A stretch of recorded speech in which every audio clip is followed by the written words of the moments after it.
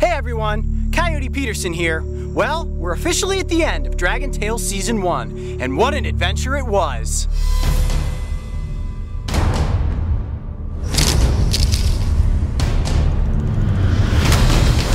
Oh my gosh, this is him! This is Stumpy!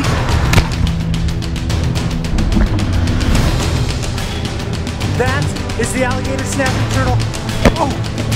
Look at how big that one is! Ah! This turtle just bit the top of my thumb off.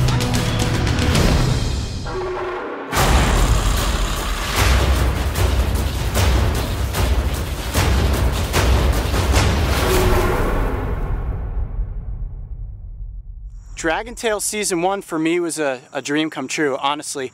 I've loved snapping turtles since 8 years old. Why snapping turtles? I've just always been so fascinated with these prehistoric creatures that live in the mud. I mean, they truly do look like dragons. You pull one of these beasts up out of the mud with the jaws going and the claws going. It's an adrenaline rush, to be honest, and it's a creature that we haven't really put that much focus on. One of the most prehistoric creatures you were gonna find in our metro parks. Look at the size of this turtle. But for me, it was a way to get snapping turtles out to the world. They've never really been in front of the camera like this before. Oh! And to now have the chance to have gone out there and search for a world record, even though we didn't get one, but to get up close with all these different turtles, the ones we saw here in Ohio, the turtles in Indiana, and then down south in Louisiana, it was amazing. It was like an experience I've never had before. Wow, look at the size of that turtle. This is so much bigger than the common snapping turtles that I catch in Ohio. What gave you the idea for Dragon Tales? Well, honestly, it was heavily inspired by the show River Monsters. I'm a huge fan of Jeremy Wade and his quest to constantly track down these enormous fish. And I thought to myself, wow, you know what would be really cool and what people have never seen before is giant turtles. So to track down common and alligator snapping turtles, I was born to do it.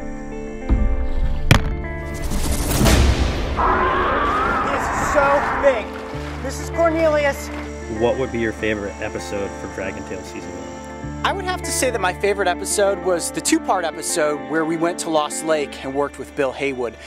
Bill's story about this enormous 100-pound turtle that lived in Lost Lake was it was the kind of story that we really hoped to chase this season on Dragon Tales.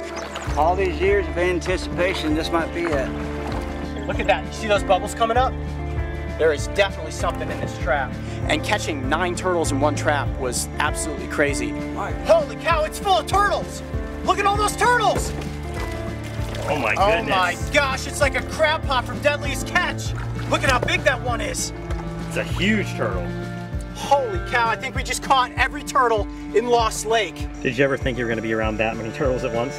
No, when we pulled that trap up and it had 9 turtles in it, we kind of had this moment of panic and blank. The water was deep and we thought it was going to capsize the boat. Oh my gosh, have you ever caught that many turtles before in one trap? No, I haven't. And once we finally got the trap back to the dock with all those turtles, we kind of know what happened after that. I got inside the trap. This is a dream come true right here. I'm going to get into a cage full of giant snapping turtles. Oh! Oh, you got your leg. Yeah, you did. Holy cow, that's a lot of turtles.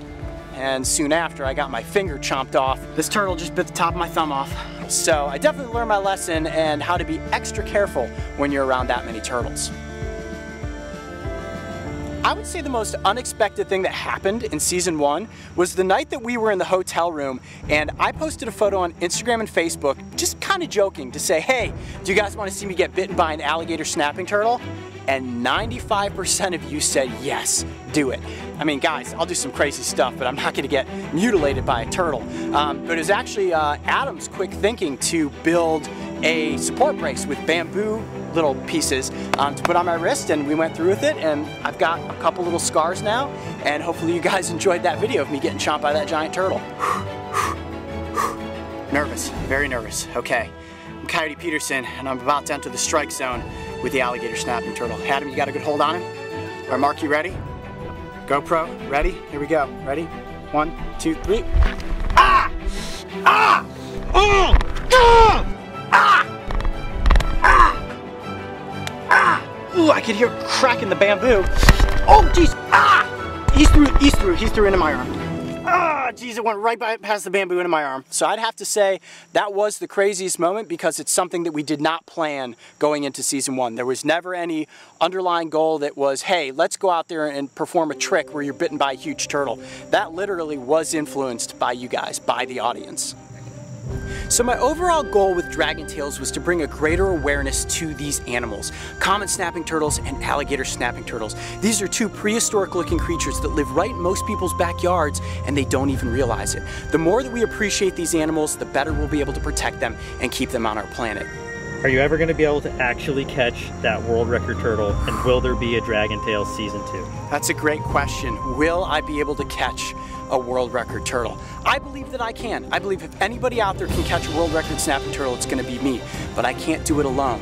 What I need is for everybody else to write in, send me pictures, send me videos, tell me about the giant turtles that you've seen.